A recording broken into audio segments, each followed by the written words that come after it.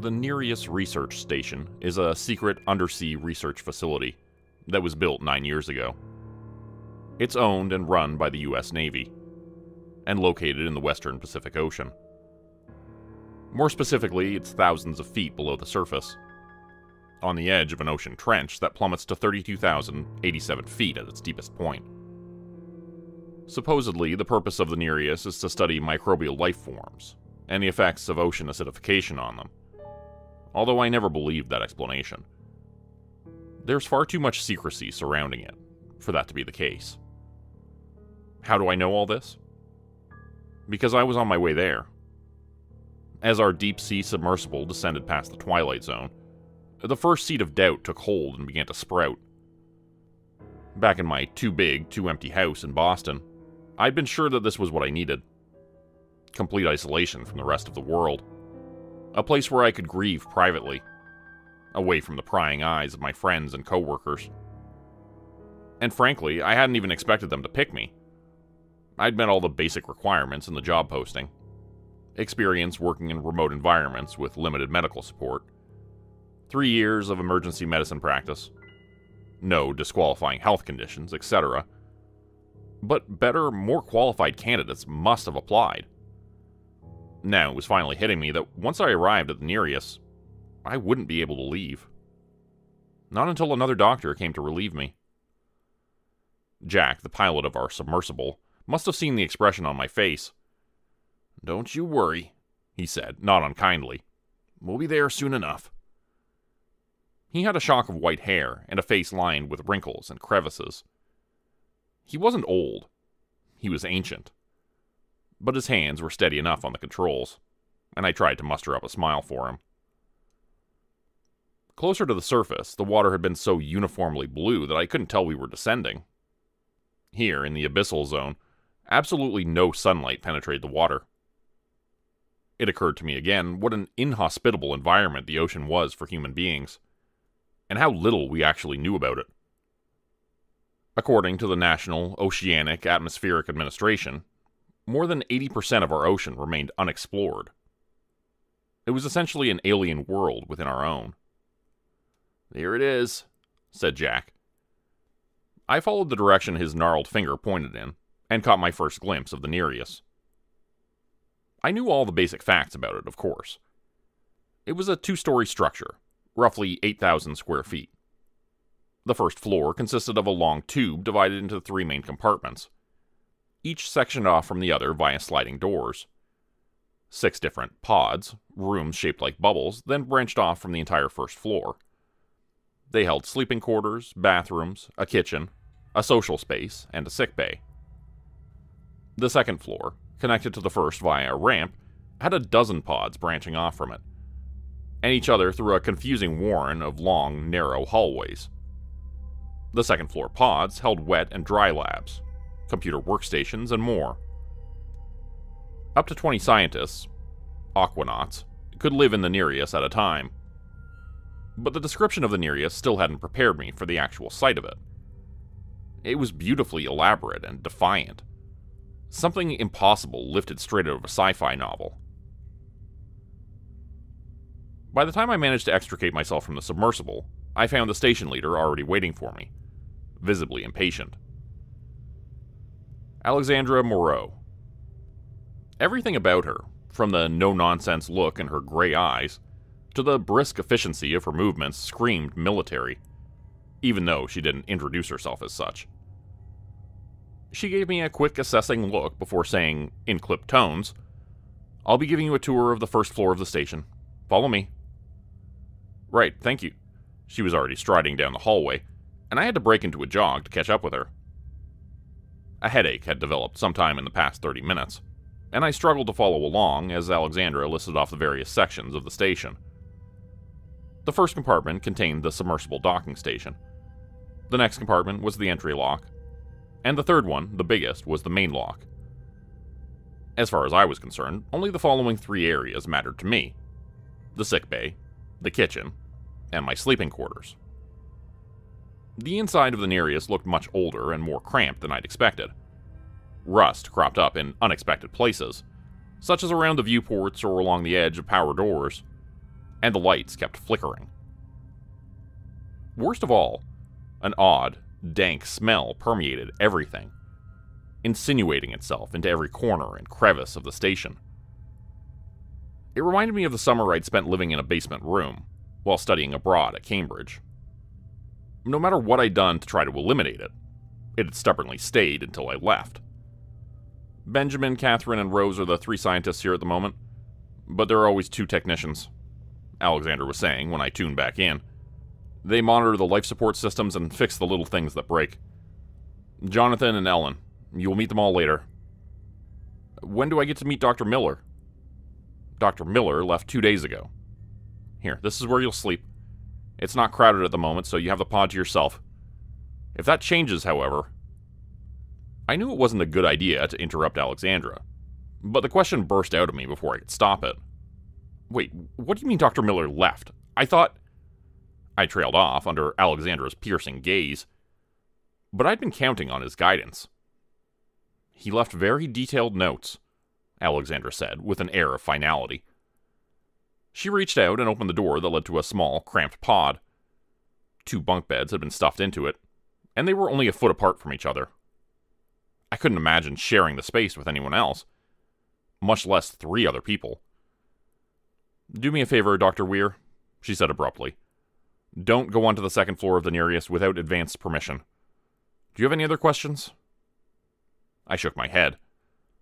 She gave me a curt nod and left me standing there, clutching the duffel bag I'd packed with my meager belongings.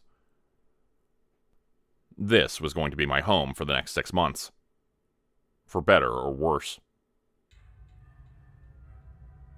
That night, I had a nightmare. Riley walking through the living room, jingling his keys in one hand as he hummed tunelessly to himself.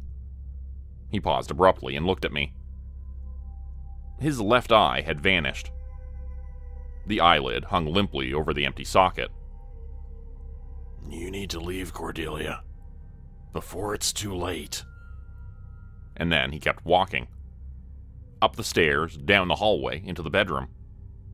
I heard the sound of the bedroom door slamming shut. I knew exactly what would happen next, but I couldn't move. An invisible hand pressed me down into the living room sofa. And as the seconds trickled by, it began to exert greater and greater pressure on me. It was squeezing me, like an orange it meant to squish flat. My skin went taut under the pressure and then split, blood spraying in all directions. My eyeballs went next, first bulging and then popping out of the sockets. My organs were rupturing, the bones beginning to splinter and crack. The pressure relented as suddenly as it had started. Even without eyes, I could somehow look down at myself. My body had turned into metal struts, and the muscles and tendons into thick metal wires wrapped around the struts. As I watched, flowers of rust bloomed along my body, huge, orange-red petals unfolding over me. I tried to cry out for Riley. My jaw creaked open soundlessly, and the bottom half of it fell away with a loud screech, tumbling to the ground. It looked like a part of a steel-jawed trap. I woke up with a gasp.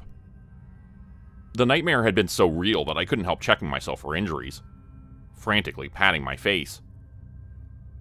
Reason gradually reasserted itself. I was on the Nereus, lying in the bottom bunk bed. I was here to replace Dr. Miller's, and I would stay here for the next 6 months. And my husband had been dead for almost 12 months. I laid back down, shivering as the sweat cooled on my body. For the first time since I'd learned that I would be staying on the Nereus, I allowed myself to think of Riley. How he used to laugh with one hand placed against his chest, as though to contain his laughter. The way his eyes would light up whenever he talked about fishing or bird watching. I used to joke that he was only interested in hobbies meant for old men. I even missed the little things that had annoyed me about him, like the fact I always had to say his name 3 or 4 times to get his attention. Cordelia. The voice came sighing out of the darkness, and fear leapt through me, hot and coppery, Because that was Riley's voice. Strangely garbled, as though he spoke through a mouthful of blood or water. But I would have known his voice anywhere. And that meant that I was having a nightmare. An extremely vivid and realistic nightmare. Never mind that I felt wide awake. My eyes strained to make out his face in the darkness. Nothing. Except, I thought I could see a slumped shape sitting on the bunk bed opposite mine. Only a foot or so away.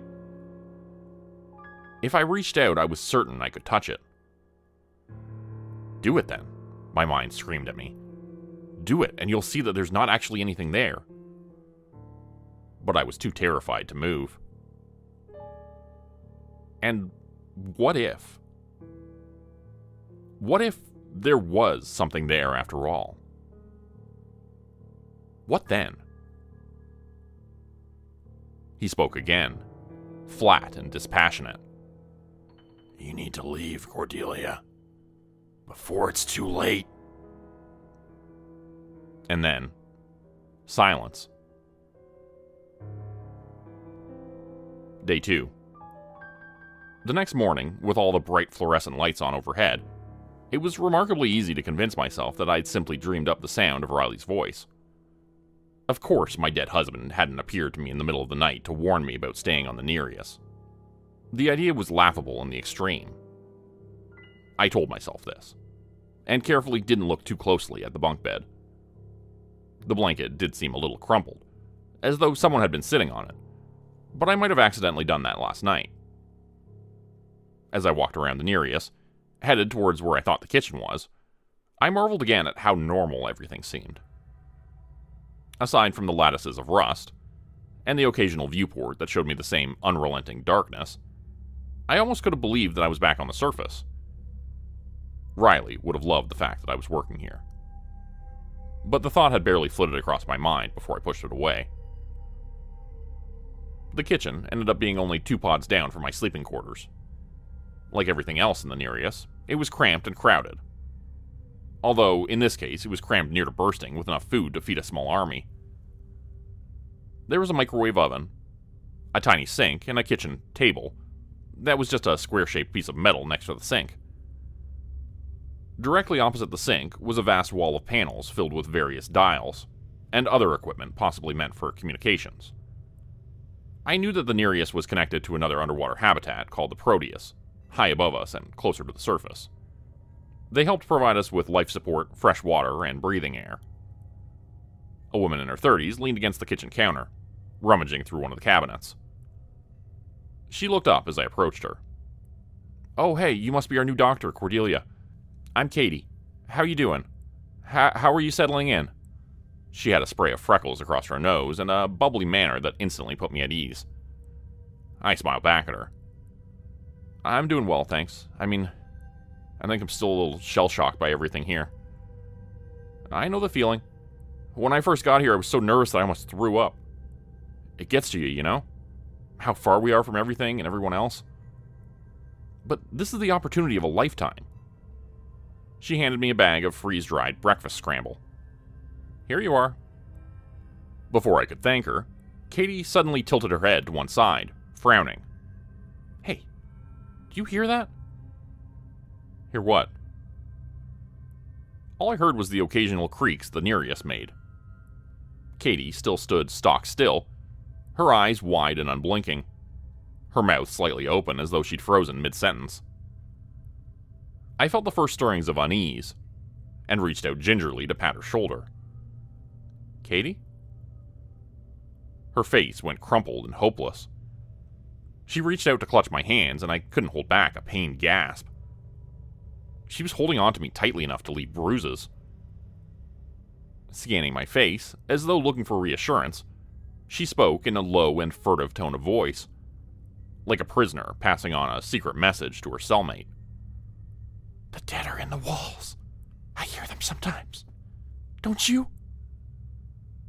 And then, as though a tornado had passed, she went back to smiling brightly at me. "What's wrong? Do I have something on my face?"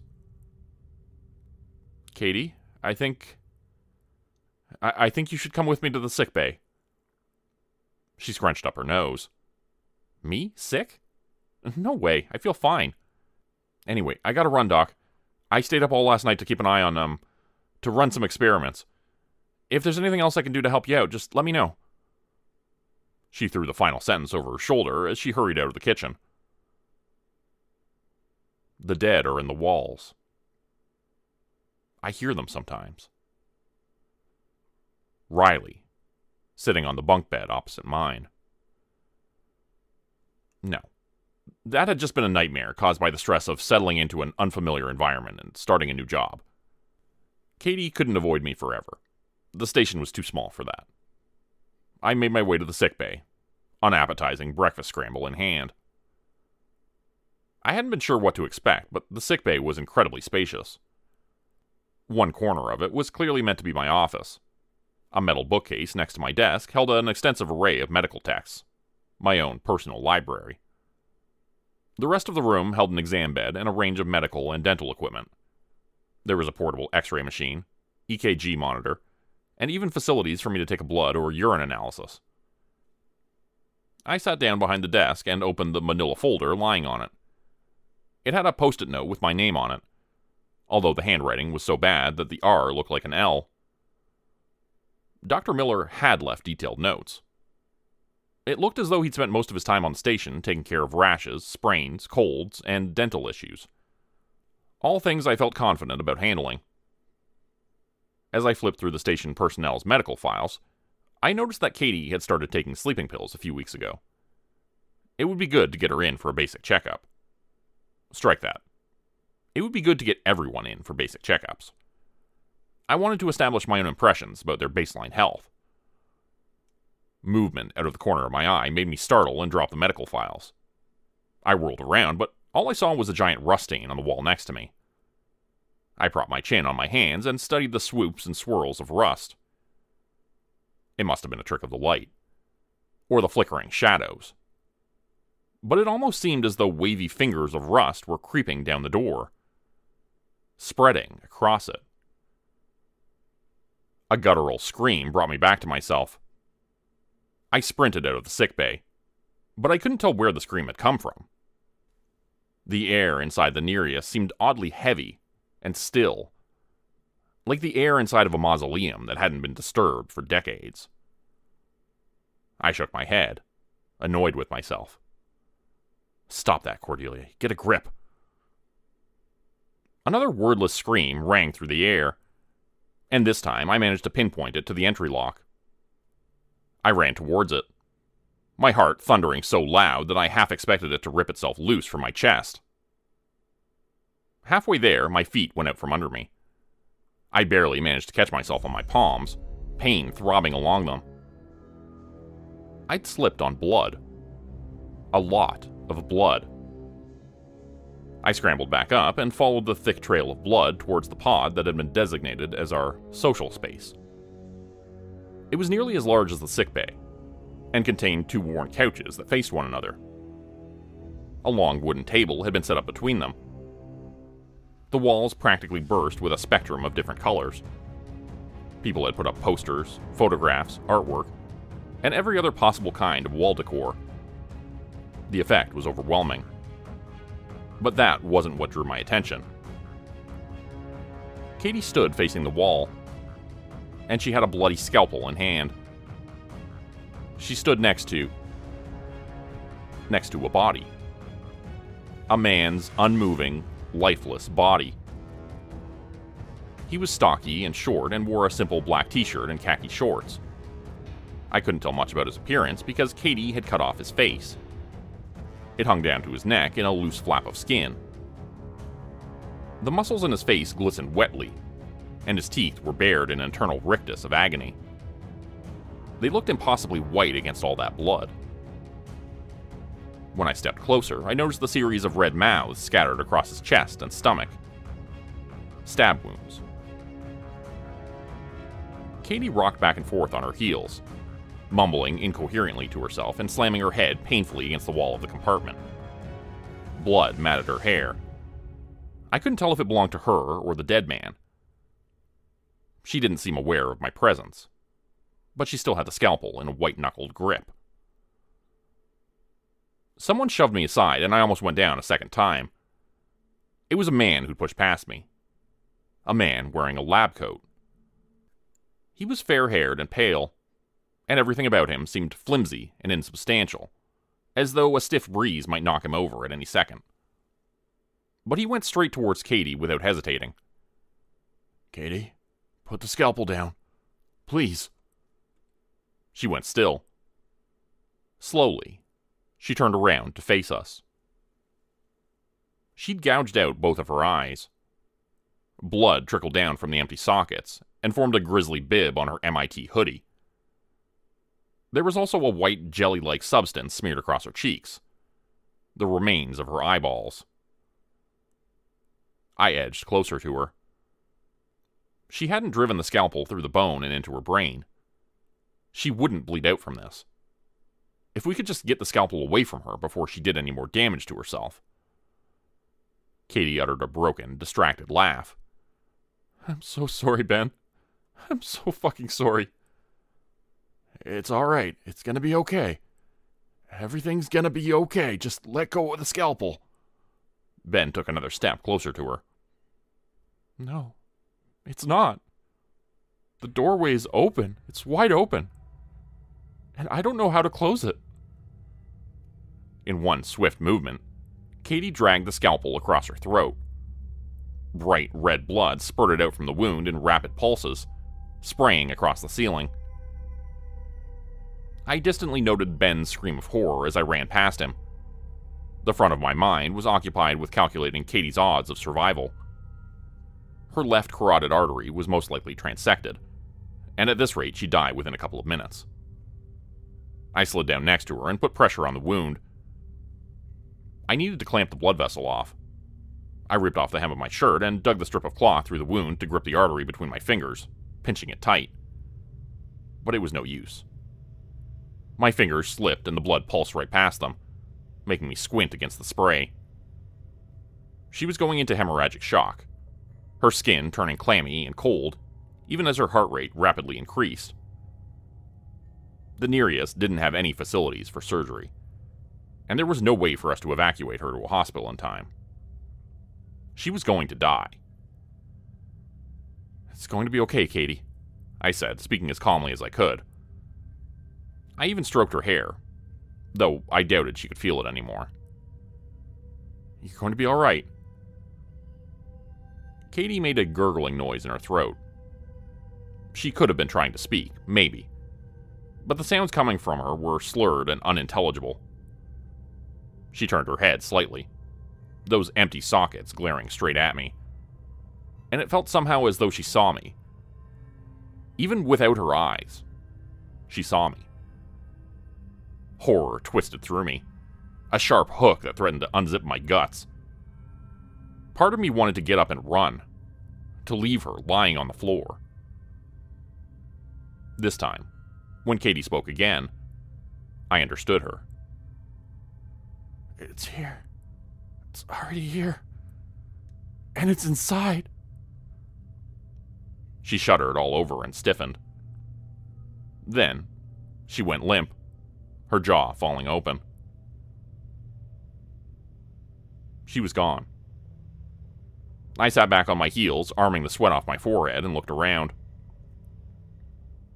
The nameless dead man was still lying on the floor, while Ben had slumped down, his head hanging down, and his legs splayed out in front of himself. He didn't speak or move. Alexandra stood a few feet beyond us. She took in the scene expressionlessly, and then glanced at me in a wordless demand. "She's dead." And then, because I couldn't hold the question in any longer, I added, "What did she mean by the doorway is open?" Day 3. Alexandra had refused to tell me anything last night. Instead, she sent us all back to our separate sleeping quarters, with strict orders to stay silent about what had happened, while she consulted Mission Control. They would decide whether to send another submersible to shuttle us from the Nereus and back onto dry land. Exhaustion dragged at my limbs as I went through my morning routine. I'd spent the night tossing and turning. Katie's words a drumbeat in my head. The doorway is open, and I don't know how to close it. Despite how often I turned them over in my mind, I still didn't know what she'd meant. And every time I closed my eyes, guilt gnawed at my stomach with sharp, cannibal teeth. I should have insisted that Katie accompany me to the sickbay. Maybe if I had done that, she would still be alive right now. A furtive knock on the door interrupted my thoughts, and I frowned, striding over to it. A woman stood on the other side. She had short, spiky purple hair, and a huge tattoo of a sparrow on her right forearm. "I'm Rose. Can I come inside?" She kept glancing around nervously, as though afraid that someone might spot her here with me. I hesitated, memories of last night flooding me. I'd witnessed an unprompted murder only hours before. Why should I let a complete stranger into my room? As though reading my mind, Rose added, "I came to you because I heard you were there when Katie died. If you tell me what she said to you, I'll tell you the real reason we're all here." "How about it? Quid pro quo?" Alexandra had made it clear that everyone on the Nereus operated on a need-to-know basis. I didn't need to know what the scientists were studying, so I didn't.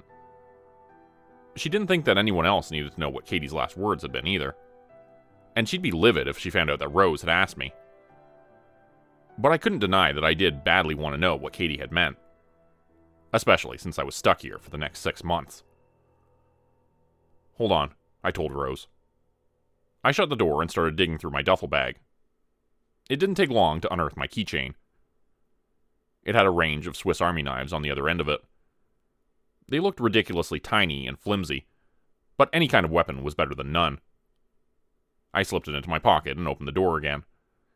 Rose bolted into my room. "Thanks.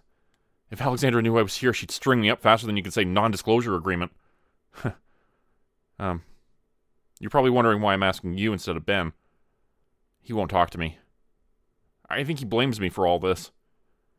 And I heard that John..." She faltered, swallowing hard. "John is dead, so please tell me. What did Katie say to you?" "She said, the doorway is open and I don't know how to close it.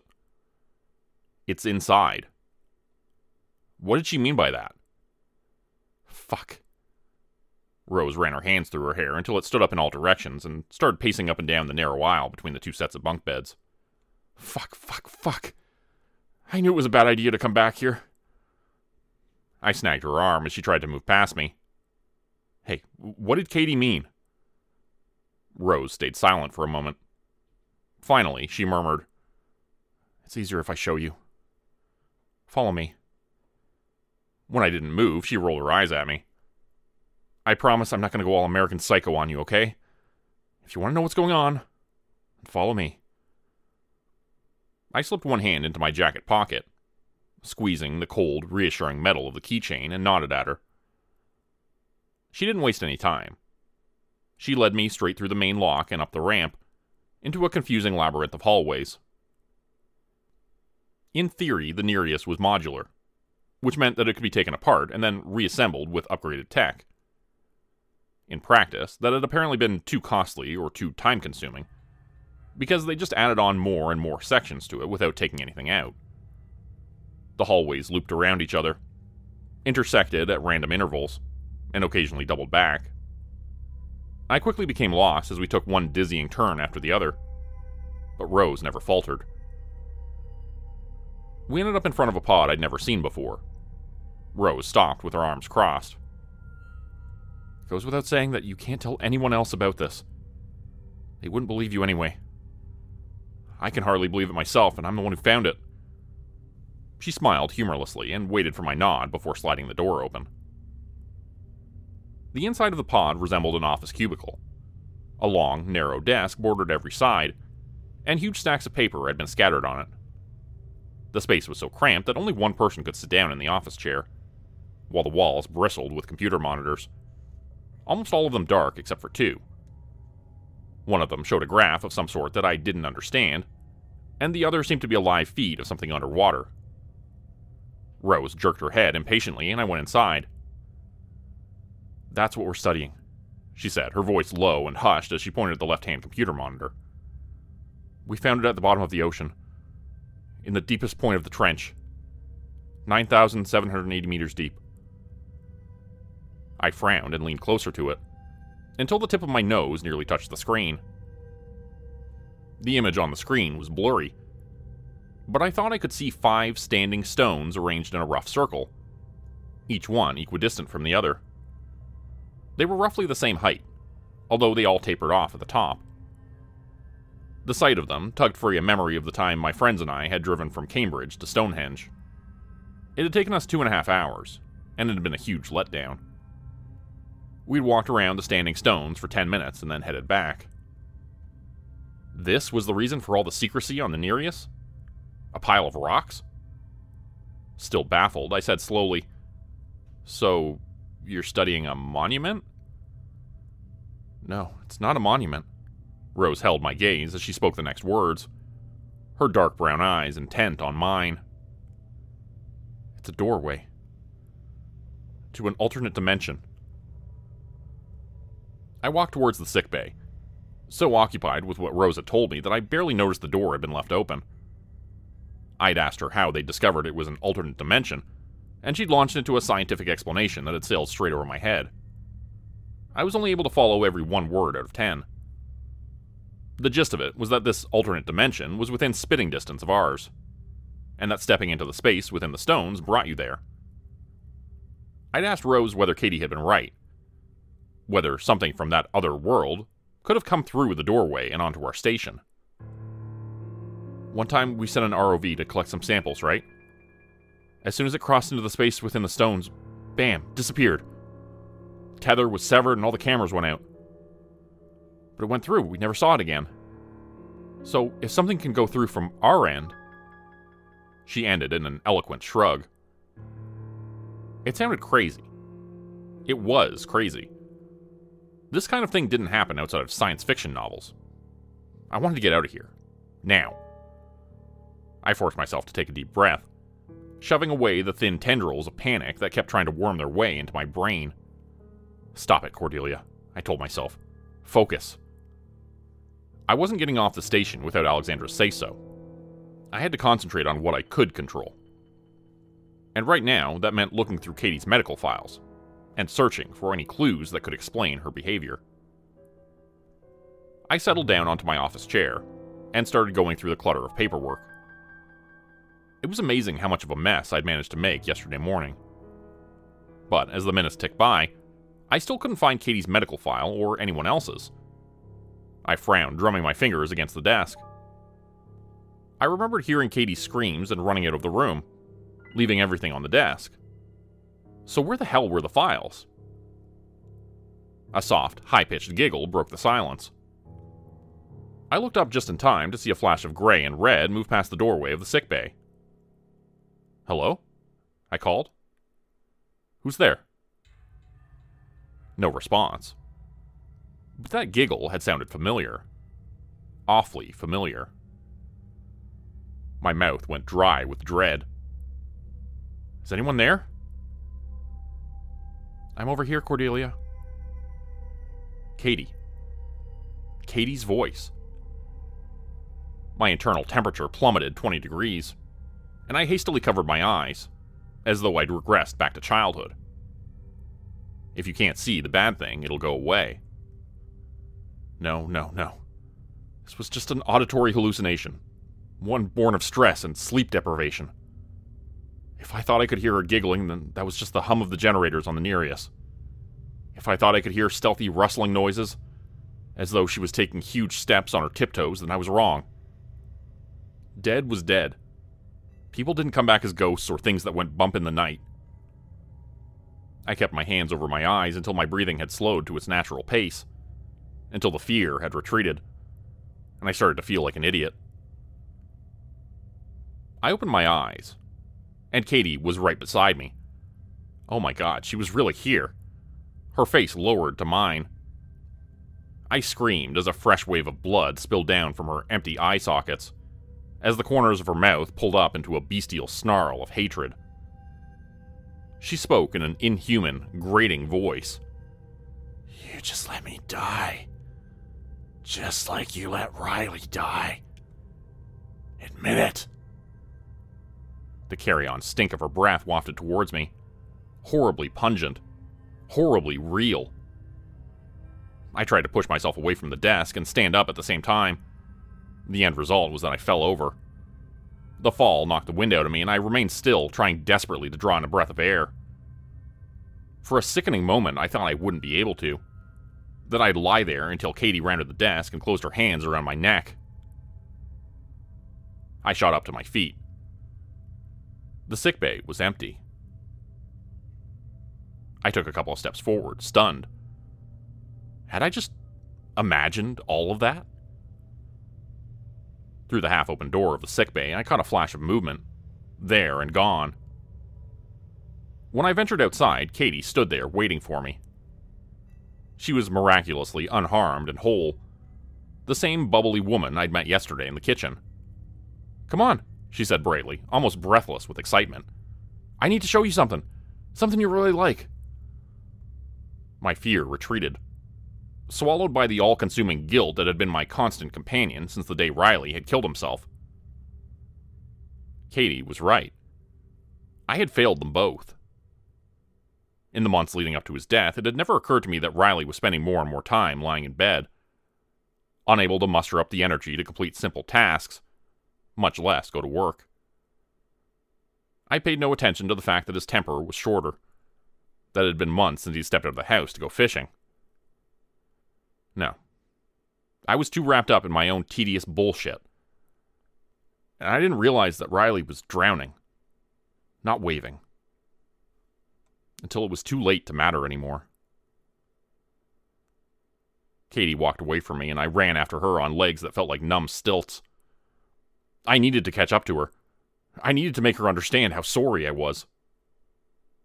But no matter how quickly I ran, Katie always remained far ahead of me, out of reach. I chased her through the main lock and entry lock until we arrived at the submersible docking station. "It's through there," she said, pointing at the airlock. The synapses in my brain fired sluggishly, unable to make sense of what was happening. I knelt down to the airlock. Another red-orange rust stain covered the upper portion of the hatch. As I touched it, the rust pulsed under my hand. A heart, alive and aware. It started to inch up my arm, enveloping me. I couldn't retreat, not even as it sank into my eyes, my nose, my mouth, coating the inside of my throat until I choked on it. Indescribable agony filled me, and my surroundings blurred together. The colors running and melting. A kaleidoscope of fiery butterflies swarming my... Someone yanked me away and unceremoniously dropped me to the ground. I looked up to find Ben standing over me, 2 red spots high on his cheeks. He was breathing harshly, as though he'd just run a marathon. "What is wrong with you?" he seethed. I took in the flickering lights and white walls. It was the Nereus, just as it had always been. I was sitting in the compartment that held the submersible docking station.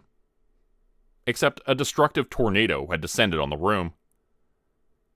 Every single one of the ROVs, AUVs, and submersibles docked here had either been destroyed or set loose, and the gear used to tune them up had been bashed into tiny metal pieces.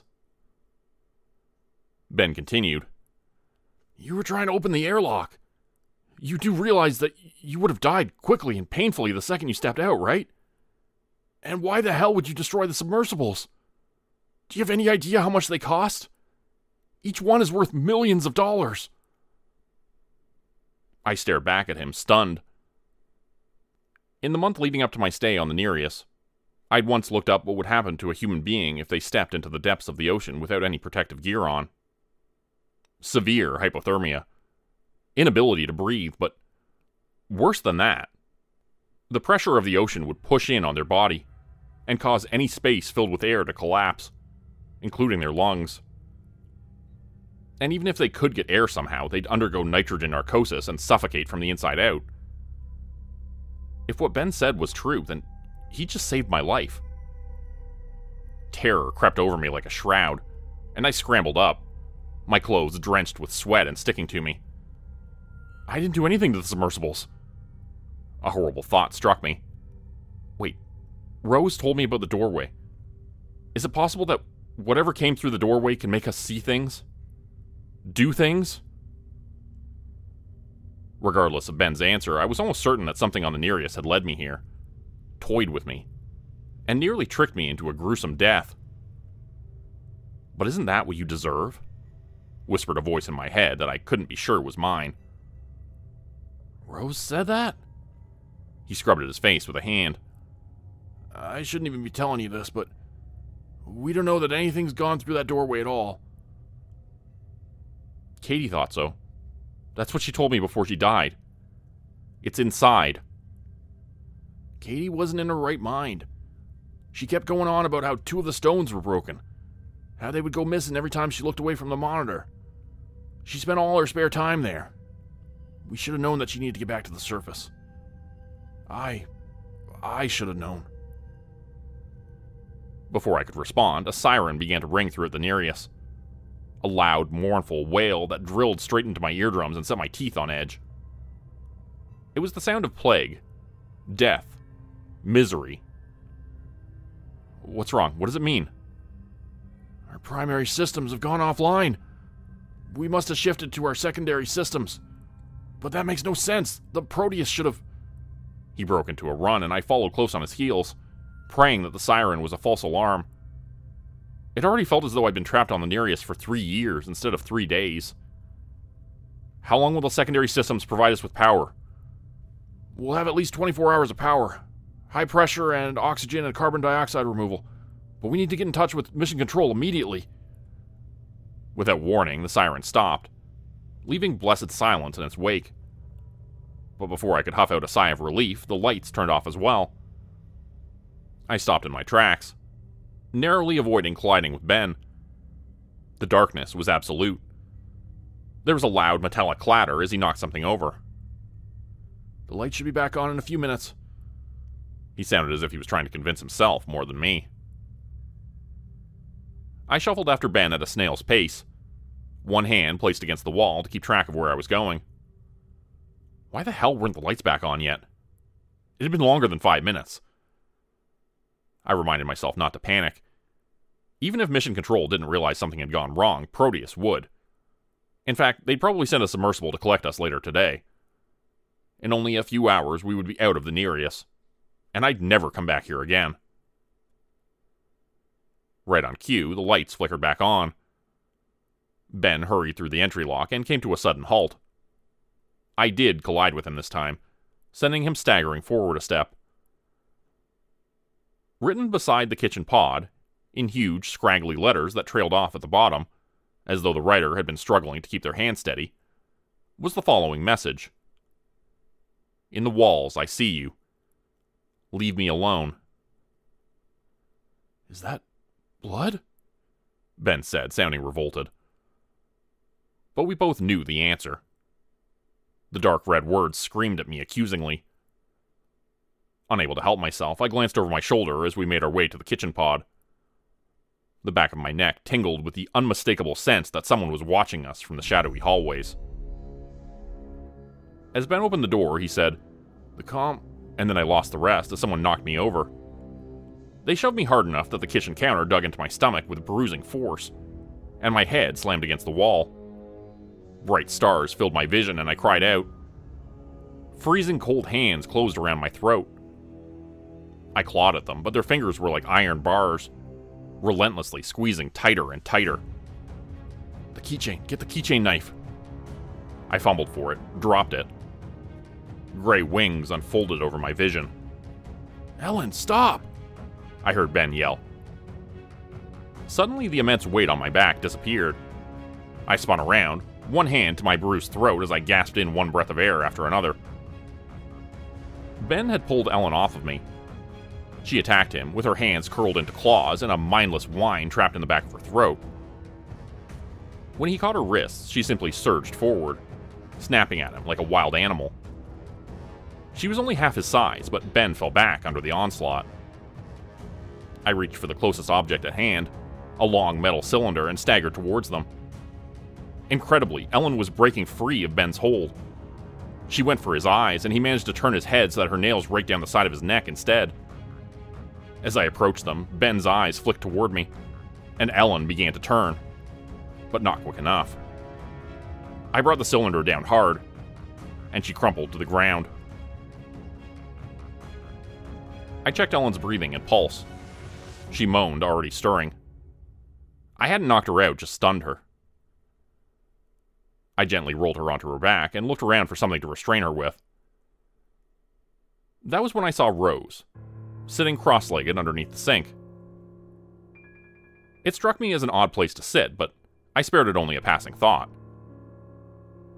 All my concentration was focused on her because I swallowed hard. Because she disemboweled herself with one of the kitchen knives. As we watched, Rose removed another section of her small intestine through the vertical slit down her lower abdomen until the smooth, dark pink folds plopped in her lap. Then she cut it into tiny pieces and promptly popped one into her mouth. She chewed daintily, her brow furrowed in concentration, as though she was contemplating the taste. Behind me, Ben vomited into the trash can. I walked towards her, my hands held up in a placating gesture. The immediate risk was whether Rose had damaged any vascular structures. If she'd ruptured her liver, she'd bleed out in 10 to 20 minutes. I had to stabilize Rose until we could get her to a surgeon. "Rose, can you please put down the knife?" I asked, trying to make eye contact and look at the knife at the same time. I expected her to ignore me, but she slowly turned toward me. "What's going on?" I sank down on my heels, trying to telegraph my every movement ahead of time. "Rose, you need to trust me, okay? I want you to hand me the knife." She blinked at me and obediently held out the knife. But before I could take it, she clamped her other hand over mine with surprising strength. I winced, fighting the urge to back away. If I looked away now, if I showed any sign of fear, I had no doubt that she would stab me. She said urgently, "Katie showed me. It's inside us already and we can't leave. It won't let us. It made me do this to myself." Her voice was growing louder, frantic. "No, we will leave. It's going to be all right. I promise." I waited for her to say more, but she released me and slumped back. She'd passed out. "Ben, can you help me pull her out?" I needed to determine exactly why she'd passed out, and if she was bleeding from anywhere else. But Ben didn't move. He was staring at the communications panels, his mouth pressed down into a thin, flat line. For the first time, I noticed that they were all a smoking, sparking ruin. Most of the dials had been twisted off, while the center of all the panels had been gouged out, the wires torn out and left in a tangled mess on the floor. "She's destroyed our communications," he said, sounding dazed. "We don't have any other way to get in contact with Mission Control.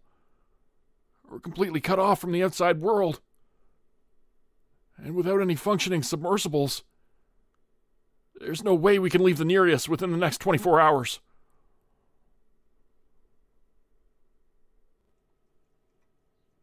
Day 4. It must have been past midnight, but I was still wide awake, slumped against the door of the sickbay.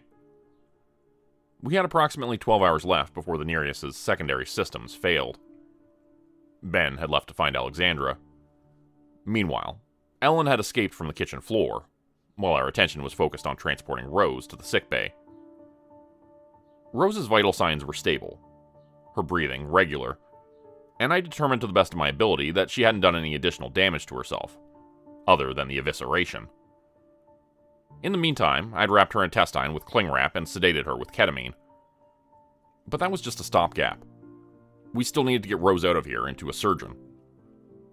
Alexandra marched down the hallway, Ben trailing behind her, and I straightened up from the sickbay door. At first, I was relieved to see her, but as she approached us, I noticed the faint vertical red lines down her face, as though she'd been clawing at her own eyes. She raised an eyebrow at my scrutiny. "Is there a problem, Dr. Weir?" I gave myself a mental shake. "We need to evacuate Rose immediately. She's not going to make it for much longer. Is there any other way we can communicate with Mission Control or the Proteus? I mean, won't they notice when we stop replying to their messages?" "Standard protocol is to wait 48 hours for a response before sending a submersible," Ben said impatiently. "By then, it'll be too late for us. And since you destroyed all of our submersibles..." I glared at him, momentarily speechless. I didn't destroy them. But was that true?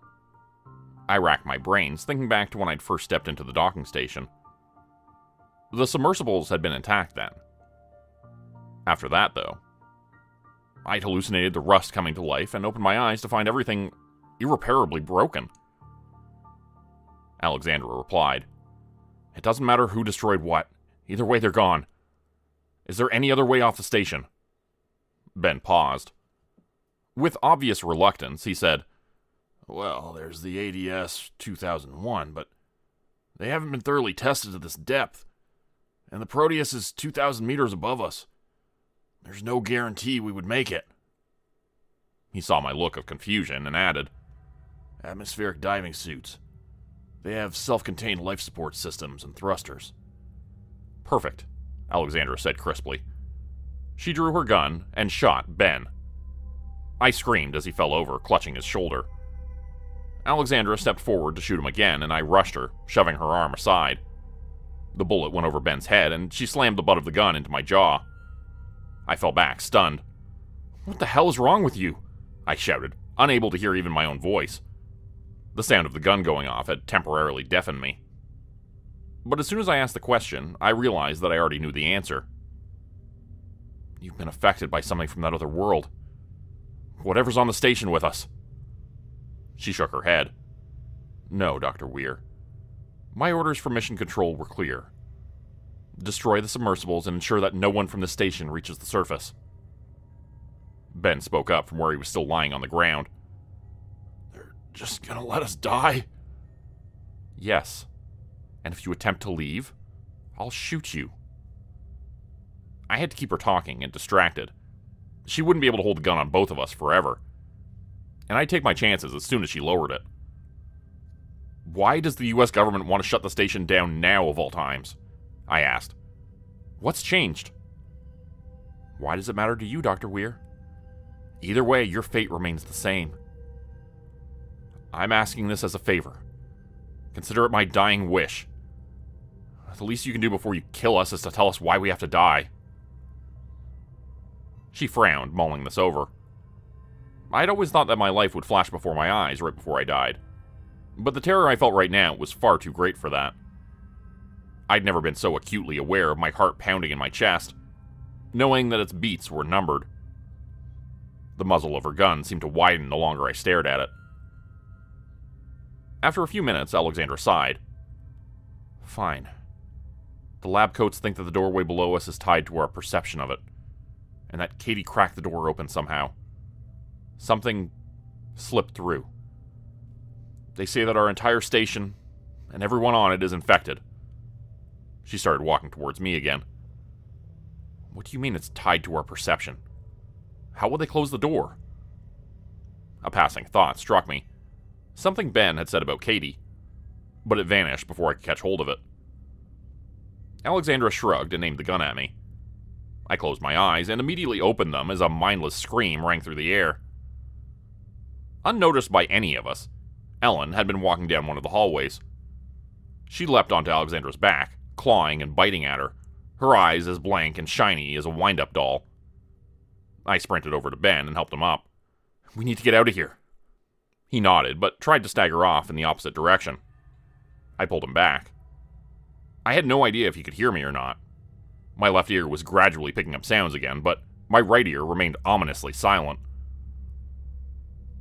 I'm not leaving Rose behind, I yelled, pointing back at the sickbay. We stumbled towards it, Ben leaning heavily on me for support.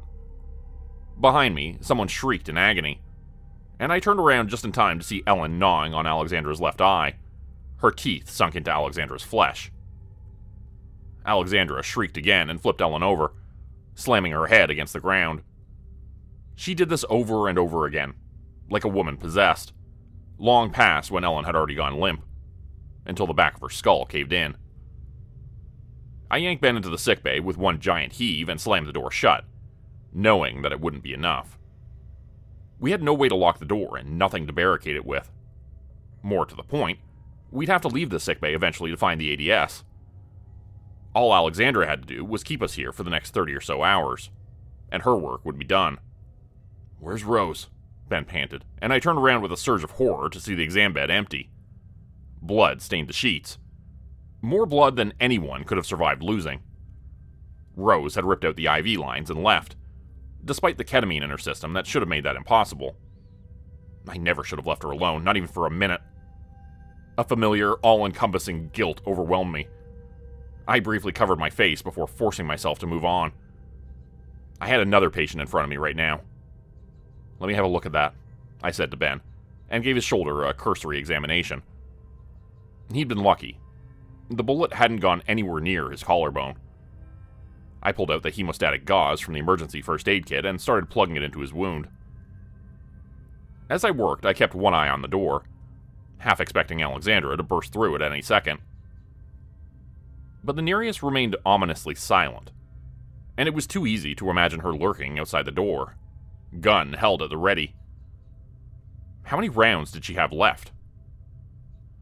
I tapped Ben's uninjured shoulder and gestured at the sling. "You're all done." "Good. The ADS 2001s are located next to the docking."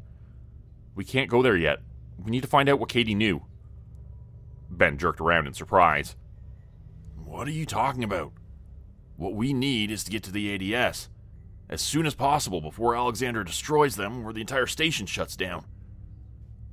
"Alexandra said that Katie was the one who opened the door," I said, continuing even as he shook his head.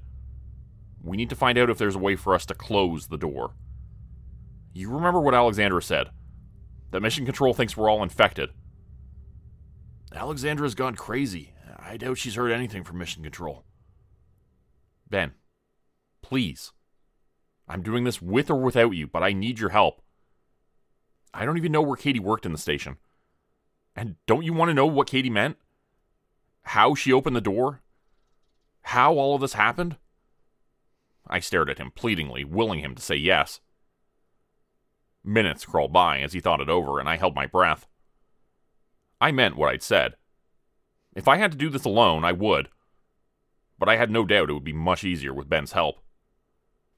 Finally, he blew out an exasperated sigh and said, "Half an hour, tops.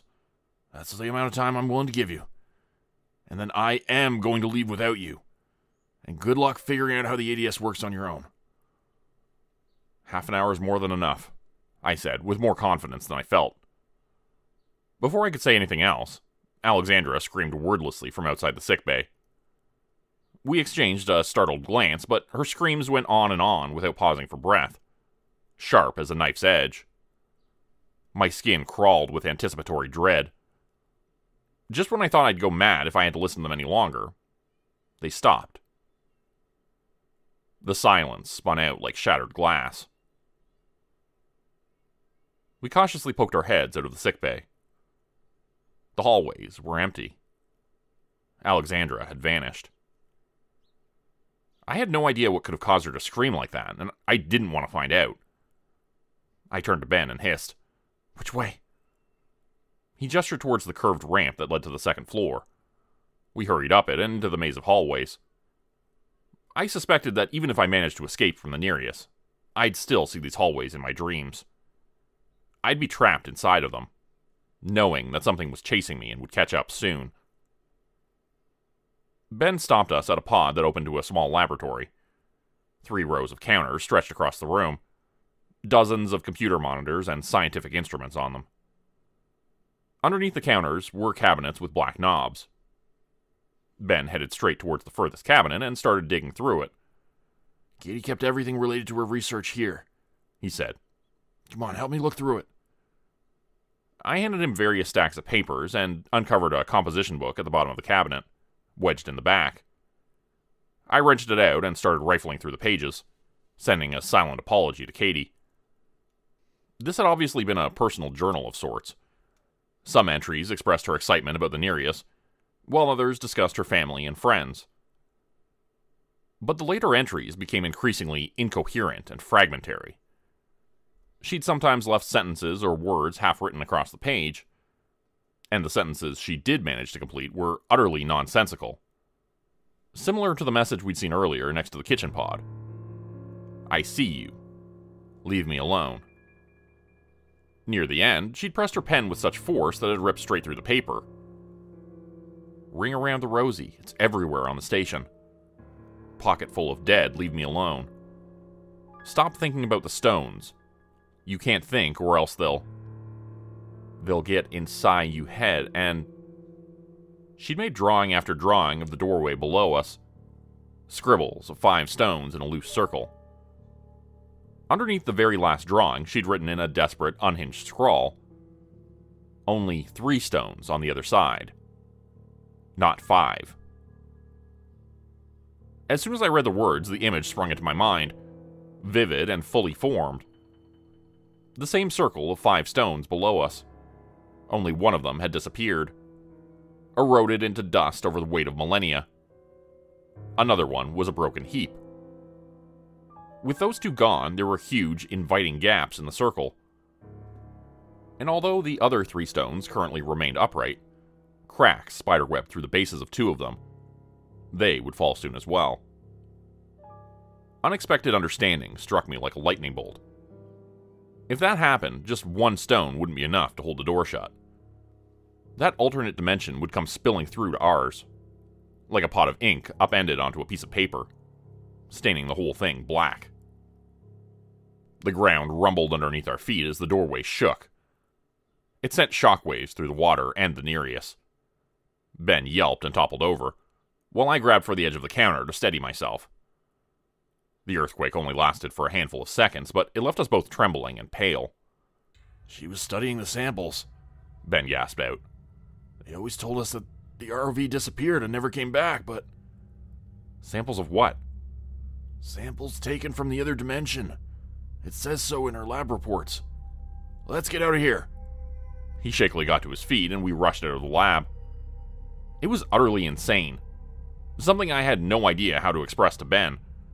But I knew, on a bone-deep level that defied rational explanation, that my split-second mental image of the doorway as 3 stones instead of 5 had caused the earthquake. That I'd somehow shaken the stability of the doorway. Even worse, for that infinitesimal fraction of a second, I'd sensed that something vaguely serpentine waited on the other side of the doorway, coiled up against it. A vast, incomprehensible abomination that was inexorably forcing the door open. An ear-splitting siren blared through the station, the same one we'd heard yesterday. The lights flickered and began to shut off in the pods one by one. What the hell is happening? I yelled to Ben. Alexandra, she must have done something to the secondary systems. We flew through the hallways. A stitch burned in my side, and my throat still hurt from Ellen's attack. I wanted more than anything to sit down, but that wasn't going to happen anytime soon. Not if I wanted to stay alive. Every minute we took to navigate through another intersection of hallways seemed to last a year. Finally, we reached a ramp that led down to the first floor. We sprinted down it and into the submersible docking station. Ben led me straight to a door that I'd walked past a dozen times already without ever noticing. The pod was filled with a mess of machinery. I couldn't even pretend to understand their purpose, but one thing was clear. Those were the atmospheric diving suits hanging from the ceiling. 2 of them. They resembled bulkier versions of spacesuits, but shiny silver and with black bands going down the limbs. Ben tapped a series of buttons into the keypad next to him, and unseen machinery above us whirred to life, slowly moving the ADS towards the submersible docking station. We ran back there to wait for them, Ben pacing around in tight circles. "How do the suits work?" I asked. I had to yell to be heard over the siren. You should be able to walk around in them normally while we're on dry land. Once you go into the water, you gotta flip a switch on your arm to activate the thrusters. Foot pedals inside the suit will allow you to move. You got manipulators on the end of each arm so you can grab objects. We'll put on the legs first, then the top half. The vacuum pump will create a hydraulic seal. The suits arrived at the docking station, and we clambered onto the raised platforms to put them on. Stepping into the suit felt like stepping into a coffin. It was difficult to manipulate, and it didn't help that I barely knew how it worked. Ahead of me, Ben stepped over to the airlock and slammed a fist down on the button to open it. I allowed myself to feel a surge of cautious relief. Against all odds, we were leaving the Nereus. "You can't leave." I turned around and screamed. The tottering figure that stood in the doorway of the pod only somewhat resembled the woman Alexandra had been. At first glance, her body seemed to have turned into scraps of metal subsumed by rust. She turned a face towards me that was a glowing golden blur. As she walked toward us, a wave of rust raced out from her feet. This had to be what Alexandra had meant when she said that we were all infected. All of us. Because that couldn't be rust. It wasn't. Ordinary rust didn't writhe like that. Alive and aware. Constantly swirling together to form patterns before breaking apart. It didn't breathe. I backed away, but the weight of the suit hampered my movements. Every step backwards took an immense amount of effort. And at the back of my mind, a panicked voice yammered. "It's been on the station this entire time. You've even touched it. You've been breathing it in." Abruptly, the knot rust formed thick, bulging masses across her entire body. The one on her upper thigh transformed into a familiar face. Katie's. It happened again and again, until the faces of the dead were staring at me from Alexandra's body. I saw a man's face, one I didn't recognize, and remembered Dr. Miller's inexplicable departure from the Nereus. He hadn't left at all. The knot rust was constantly in motion, and their faces seemed to laugh or scream or both at once.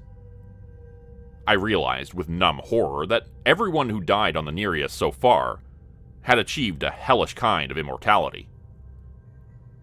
When Alexandra spoke again, it was the voice of the Nereus, as it creaked and groaned under the immense pressure of the ocean depths. "You don't want to leave?" Each word sliced through the noise of the siren clearly. It was true. A tiny part of me wanted to stay.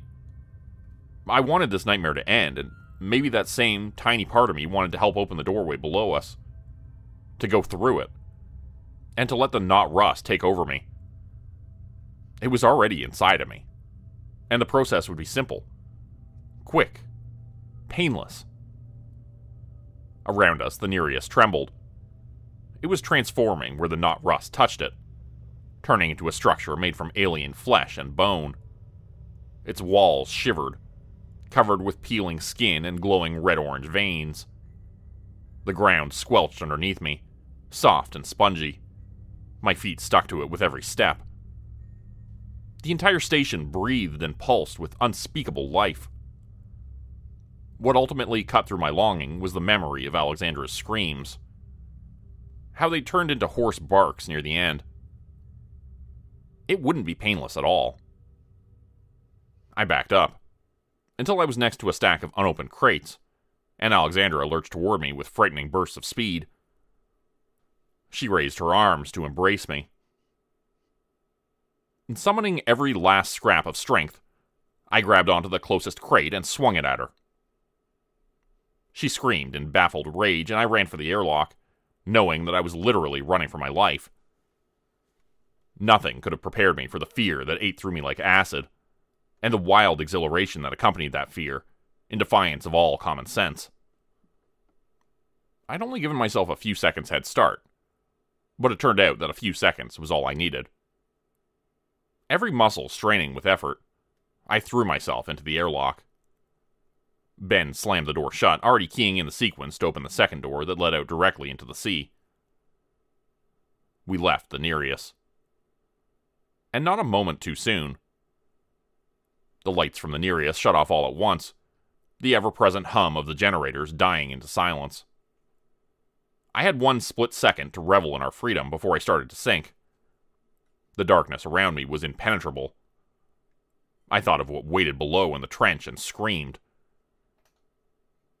LED lights blinded me, and the radio in my suit crackled to life. Ben said directly into my ear, "Use your foot pedals. Pushing down on your right toes will move you forward, and the heel will move you backwards. Pushing down on the left toes will move you down, while the heel moves you up." Right. I had foot pedals. I flipped the switch to activate the thrusters and pressed down on the left foot pedal gingerly. The ADS took me upwards at an odd angle, and I crashed into the side of the Nereus and rebounded. When I stopped pushing on the pedal, I immediately sank again. At least the suit was much easier to move in the water. How do you have lights? An unpleasant thought struck me. And how much oxygen do we have? The LED lights are located on your arms, and the ADS 2001 has 2 separate oxygen systems with a total capacity of 25 hours of life support. The air inside the suit is filtered and recirculated by carbon dioxide scrubbers. After a few fumbling moments, I managed to turn the LED lights on and breathed a sigh of relief. The darkness of the abyssal zone still pressed down around me, but the lights illuminated my immediate surroundings. That was good enough for me. Whereas I struggled with every movement, Ben used his suit without any difficulty. He pointed at something barely perceptible in the distance. "We need to follow the umbilical from the Nereus to the Proteus." Our pace was hampered by my incompetence with the suit, and I tried not to dwell on the fact that it seemed like I'd need every last one of those 25 hours of life support. Despite Ben's concern, the suits were holding up well, at least as far as I could tell. We followed the umbilical, which was comprised of hoses that supplied air from compressors, oxygen from storage flasks, and power lines from the generators. Hours passed. Ben and I didn't talk much, both of us lost in thought. Now that we were out of immediate danger, the events of the past few days played through my mind on a grisly loop. I thought of Katie, Rose, John, Ellen, and Alexandra, and of all the ways they'd either murdered one another or themselves. I hadn't been able to save anyone. Most of all, I thought of all the times I touched the not rust, blissfully ignorant of what it actually was. Was it inside of me right now? A seed of infection waiting to flower? And if so, what did that mean for the rest of my life? Would the Navy quarantine us or leave us to die? I'd been mindlessly following the umbilical, all my attention turned inwards. So our arrival at the Proteus caught me by complete surprise. It was a one-story structure in the shape of a long tube, not unlike the first floor of the Nereus. But there were no pods or hallways protruding from it, and it was half the size. Lights shone down on us cheerily, and I paused, uncertain. Going inside the Proteus meant telling everyone what had happened on our station. It meant everyone scrutinizing my decisions and actions, and living with the consequences of them. Ben, however, didn't share my hesitation. He maneuvered himself up to the airlock and started punching in the sequence to open it. I stared at him, amazed. "How do you know the codes to open the Proteus's airlock?" "We might have been assigned to the Nereus, but scientists often rotate between the 2 stations. My stint at the Proteus ended only a week ago. I'm surprised they didn't change the codes yet." A loud hiss sounded as the lights around the airlock blinked and the door opened. I clumsily followed Ben inside, surrealness descending over me.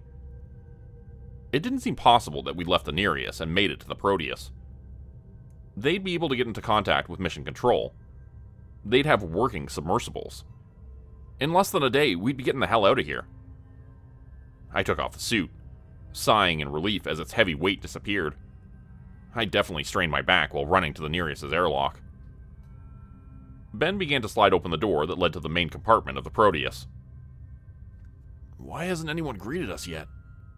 They should have noticed the airlock opening from the outside." Before I could think of an answer, the door slid open and provided one for us. Everyone on the Proteus was dead. Corpses were scattered throughout the main compartment. They'd all died violently, either at their own hands or the hands of others. One woman had fashioned a noose out of wires and clotted her own eyes as she died. Two others had apparently beaten each other to death, their faces so much raw meat. A man had broken a glass beaker and jammed a bouquet of shards into his own throat.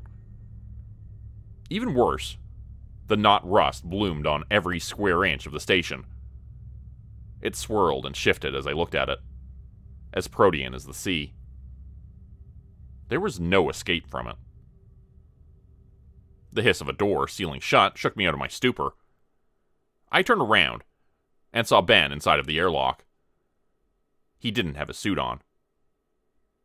Horror threatened to drown me as I tried to tug the door back open. "What are you doing?" I demanded, knocking on the door to get his attention. He turned towards me, face slack and eyes glazed, mumbling unintelligible words under his breath. I yanked at the door, pummeled it, not caring if I scraped my knuckles raw. "Get back here, Ben. Right now." I couldn't lose him, too. "There's no point, Cordelia. The doorway's opening. Can't you see it?" He gave me a beatific smile. 3 stones. Not 5. And once again, the image pierced my mind. One stone was already gone, the other lying in a broken heap. 2 more swayed on their foundations, huge cracks splitting them down the middle. A smoldering orange-red light, the light from an insane alien sun, began to spill out from the space within the circle.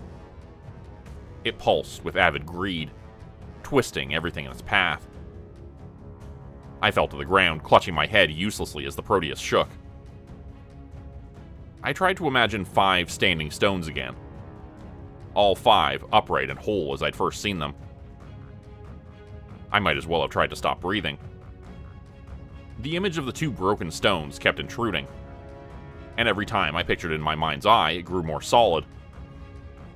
I somehow knew that if I didn't stop thinking about the 2 broken stones in that other dimension, the stones in our world would break too, their reality overwriting ours. When that happened, that unspeakable thing would break through, followed by a whole host of other abominations. With an effort, I wrenched my mind away from the doorway. The shaking subsided instantly. I scrambled up to my feet, running back to the airlock and hoping I wasn't too late. But it was empty. Ben was gone. I was the only one left. An interminable amount of time passed. When I looked up, Riley was standing over me. His eyes were 2 bleeding holes, and maggots wormed their way out from underneath his peeling fingernails. I didn't have the strength left to speak. He held out his hand to me in a wordless demand, and I took it. As he led me through the Proteus, I tried not to look at the corpses. Each one seemed to be glaring at me accusingly, their faces twisted in hatred. It didn't take us long to arrive at the sickbay. The scalpels gleamed under the fluorescent lights. "No," I told him. I backed away, shaking my head. Riley said nothing. He simply held one up, waiting. The night my husband killed himself, I was lying on our living room sofa, watching an old TV show. I don't remember which one. I noticed Riley humming as he walked through the kitchen and up the stairs, and I heard the bedroom door slamming shut.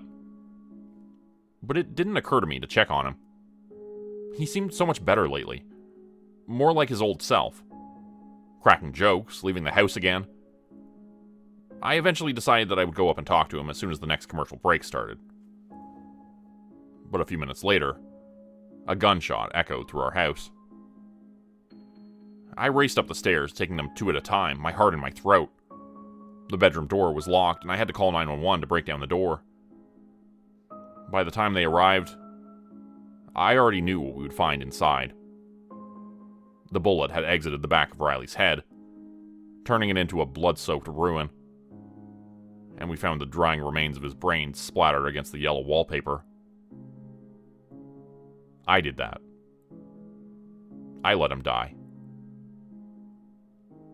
I took the scalpel, its cold edge biting into my hand. This was a way out of the nightmare of the past few days. More importantly, I deserved this. Riley nodded in agreement, his head moving jerkily. I raised the scalpel and set the tip against my abdomen. I'd hit the abdominal aorta and bleed out within a few minutes. But memories started to flood me. The first date Riley and I had had, at a board game cafe in Boston. Our fall tradition of going apple picking and getting cider donuts, and how he'd hidden my engagement ring inside the basket meant for our apples. Most of all, I remembered that wry grin of his, and the way it lit up his whole face. Suddenly, I sensed Riley's presence. He was here with me now. Not this pale imitation of him that the knot rust had spun out of my guilt and that still stood in front of me, waiting for me to plunge the scalpel into myself. But the Riley I'd known and loved. The Riley who loved me, and who'd never blamed me at all. Tears pricked the corners of my eyes. Even though I badly wanted to, I couldn't give up now. Not when I still had work to do. It was the hardest thing I'd ever done, but I managed to uncurl my fingers one by one, until the scalpel dropped to the ground with a loud clang. And then, I turned away and went in search of the communication panels. I did find them, and they seemed to be still working. So I found a computer and wrote up my experience of the past few days. Alexandra said the scientists think the doorway is somehow tied to our perception. It's my personal theory that the things on the other side of the doorway gained a foothold into our world through Katie's mind, after she studied samples from their world. That was enough to wedge the door open a few inches. And because I've been on the Nereus, breathing in that knot rust, they've managed to infect my mind as well. Now that I've read her notes and seen the stones broken, only 3 of them left, I can never unsee them that way. And every time I think of them, it weakens the doorway some more. They found a foothold through my mind, too. If someone is reading this right now, please imagine 5 standing stones at the bottom of the ocean. Not 3, but 5. 5 stones in an unbroken circle, tapered off at the top and equidistant from one another. Whole and upright. I'm not sure if it will be enough to close the door again, but we have to try. Because otherwise, our world will become an extension of theirs. An insane hellscape with 3 suns in the sky and a feverish, hungry light. And the worst of it is that none of us will die. My ADS still has 22 hours of oxygen left. I could try to make it up to the surface, but my current plan is to find a way to destroy both the Proteus and the Nereus, and the knot rust on both stations. I have to do it before the Navy decides to send anyone else down here, who might become infected too. I've sent this message to everyone I know, and now I'm posting this message to everywhere I can think of, in the hopes that it will reach as many people as possible. I don't think I'm going to make it back up. I'll see you soon, Riley. I love you.